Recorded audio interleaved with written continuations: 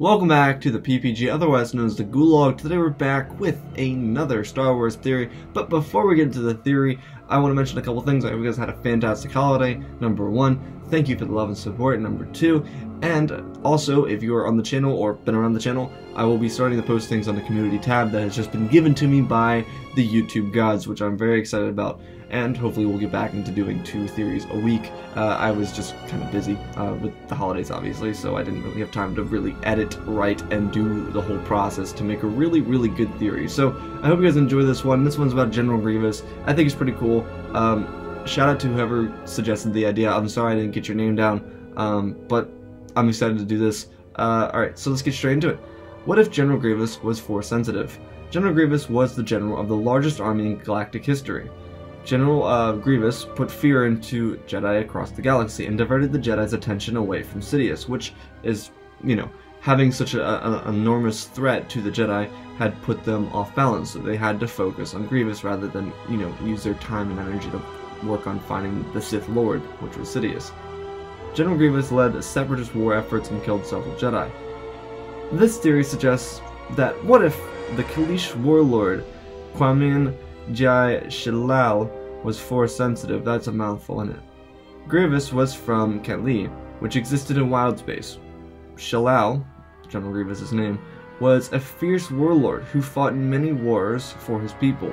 With General Grievous being in wild space when he was born, it's fair to suggest that the Jedi would have missed him, much like they missed Palpatine being born on Naboo, which Naboo wasn't exactly in wild space. It was closer towards the Outer Rim, but it was, I don't know, I don't see Naboo in a wild space kind of area. It's kind of like in between, you know? So with that assumption that they just wouldn't see General Grievous, he would grow to learn his Force powers, but he would use them recklessly, of course, because he wasn't trained to use them, and he became talented with the use of them as a powerful being as of himself, and he grew as, he wouldn't canon into a warlord, but he would also use those Force powers recklessly. And we could say either way, he didn't learn it or he learned it. I'm kind of going with he kind of found out that he had it, but it wasn't a whole thing about his character that was Force sensitive. It was more so something that he could do, but he was a warrior. He was a very talented warrior, and the Force helped him be that way. He didn't really know how or why, but you know, every so often he would be able to do an extra trick and be like, oh, that's pretty cool.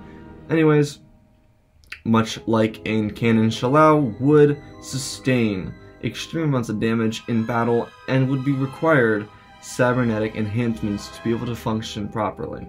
And as in canon, he would pledge himself to Dooku, who Dooku would immediately realize that General Grievous, the newly named General Grievous that is, was Force sensitive, and that he was extremely talented.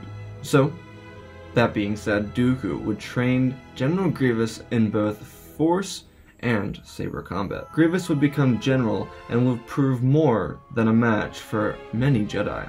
And in this situation, I see that General Grievous is a lot more Darth Vader-esque. And canon and how George Lucas has always portrayed General Grievous as a goofier version of Vader. He wanted him to embody the presence of Vader, but not really be Vader, right? It's even said that in the comics that a lot of people in the public saw Vader as a 2.0 of General Grievous. So I think having him with Force powers, I see him acting a lot like Vader. He's built like Vader. He's more machine than man like Vader. It's a lot of he's gonna act like Vader. He won't be nearly as powerful, and we have to also mention the fact that Vader was extremely talented with the Force. I'm not saying that Grievous is gonna be like super mega talented. I'm just saying that he's gonna have Force power, and you know, he'll be able to use it, but he's gonna have the presence as a Vader. He's not gonna be nearly as talented, not nearly as strong as Vader, but he'll have the presence, if that makes sense. You know what I mean? So Grievous would want to kill on Geonosis. If you didn't know, General Grievous was at Geonosis. He actually saw Obi-Wan Kenobi at Geonosis, which is why he had a fondness for Kenobi, because he saw Kenobi's fighting, but it also meant he wanted to kill Kenobi more. So he would be told to remain hidden. General Grievous would then gain a reputation and grow in power from killing all the Jedi. Sidious would fear General Grievous more and made sure that Anakin Skywalker would never face Grievous. Now, another snippet for you if you're unaware, General Grievous was sort of a fearmonger for Palpatine. Why? Well, because General Grievous was reckless. He was like an animal. He was like a rabid animal. He was uncontrollable. He just wanted to kill. He was insane. He wanted to kill, and he wanted power. And above anything, he wanted to kill Jedi. So Sidious was afraid that Anakin would actually end up fighting him and losing to him. And though Palpatine had no doubts for his future apprentice, he didn't want to lose him. So General Grievous in this situation would be a little bit even more terrifying to Sidious because, again, he doesn't want to lose Anakin. General Grievous would essentially be a Sith, and Sidious could see General Grievous as a rival. But with the Jedi so focused on Grievous, he'd allow Grievous to continue killing the Jedi.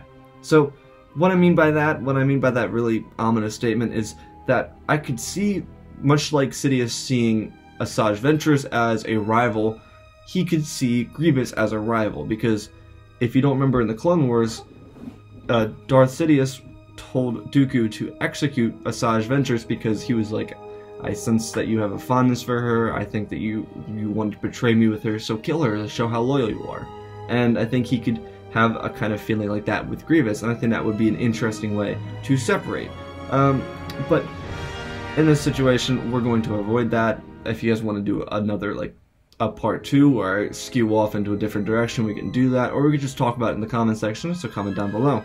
Anyways, Kenobi and General Grievous would become rivals as in canon, but masters like Eth Koth and Kit Fisto may have been killed. Alright, I'm not suggesting that they were killed, I'm leaving that up to you to decide. But they could have been killed, right?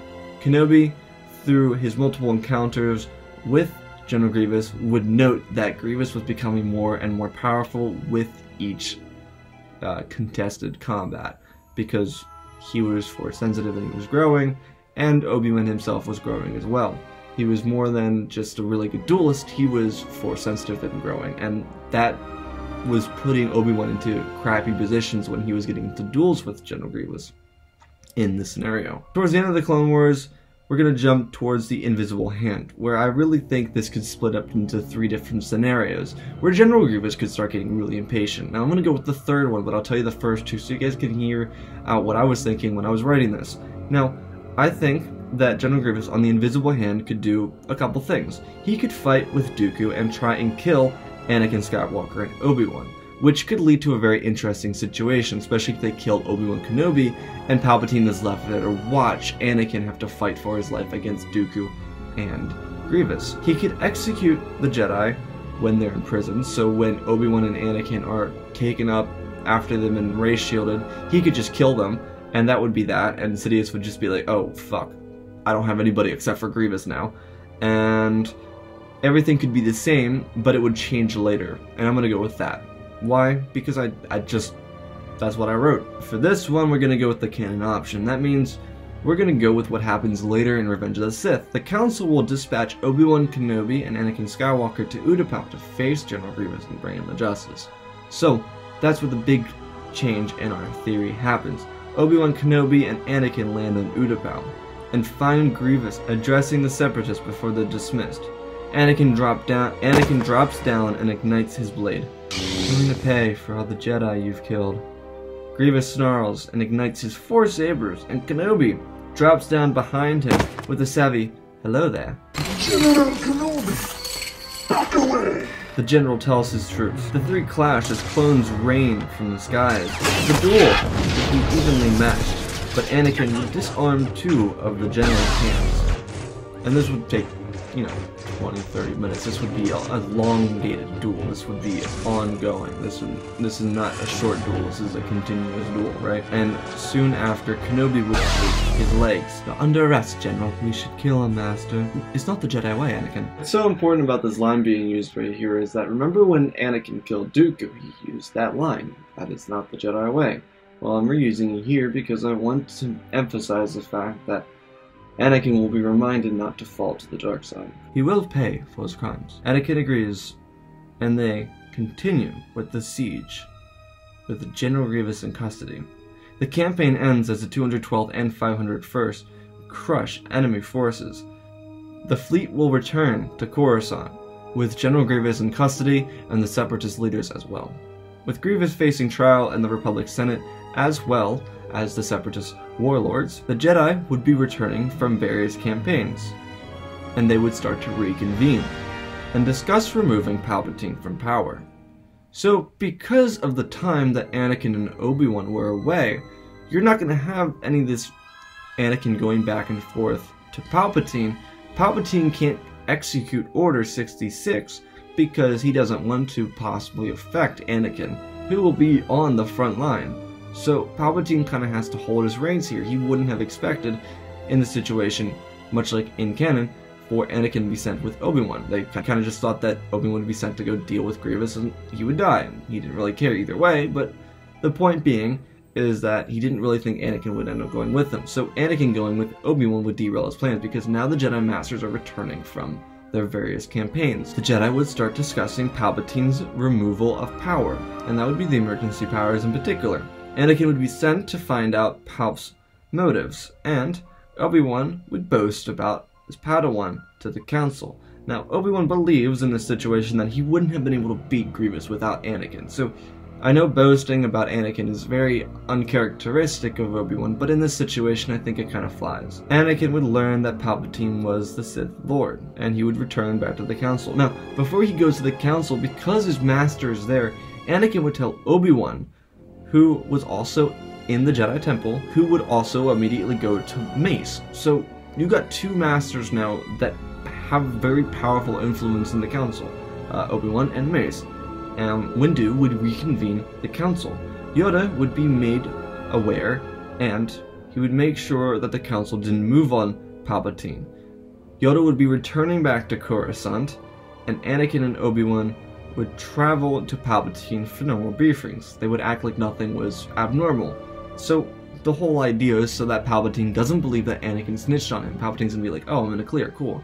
He might be thinking about this.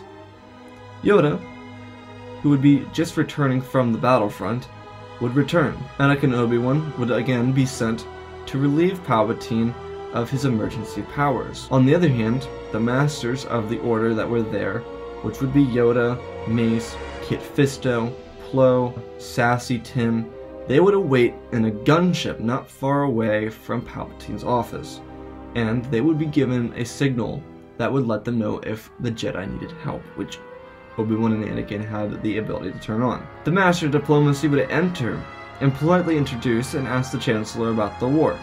Palpatine would admit that victory was near. Obi-Wan would ask that Palpatine be relieved of all emergency powers.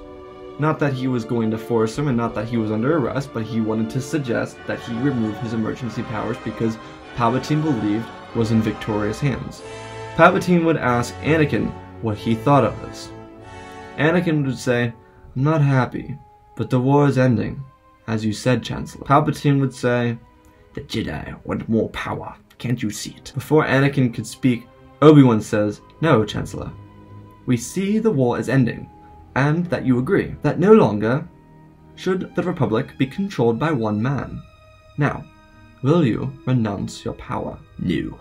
Your lust for power has gone too far, Jedi. A lightsaber drops from his sleeve. Master, watch out. Anakin steps in front of him and pulls out his lightsaber. Obi-Wan triggers the signal and the Jedi rush to their aid. Obi-Wan pulls his saber and Palpatine focuses on Kenobi, and Anakin sees that his master is struggling. Now, Obi-Wan was very talented in Form 3. That was like the Form 3 that was his. Like, he was known as a master of Form 3. It's kind of a big deal if he's getting pushed into a corner. And that's kind of what I'm trying to show. Palpatine was really, really powerful, and I think Obi-Wan would be able to handle him for a short time, but not a long time. Anakin would notice that Palpatine was trying to kill Obi-Wan. And before Palpatine could land the final blow, a wave of the Force sends Palpatine across the room.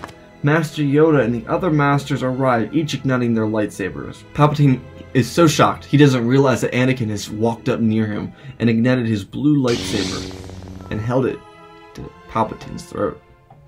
Surrender, Chancellor. Palpatine is frustrated. No, you would die. All that power, or you could have become wasted to die a Jedi. Obi-Wan lunges across the room and blocks Anakin from receiving a lightning wave that was coming out of the Chancellor's fingers. Obi-Wan's defense isn't enough, and he starts getting struck. "No!" shouts Palpatine. Anakin sees his master in pain, and then strikes Sidious down. General Grievous is tried and is imprisoned.